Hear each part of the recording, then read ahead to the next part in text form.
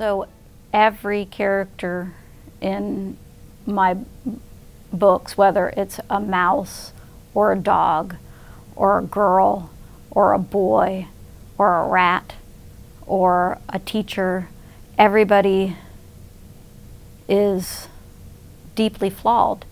And that is the way that the world is. The world is a very complicated place. Nobody is either all good or all bad. And so I feel like stories are a reflection of the world that we live in.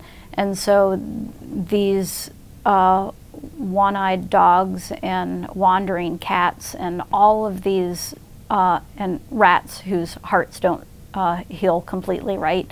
All of these things represent the complicated world that we live in and the complicated hearts that we all have.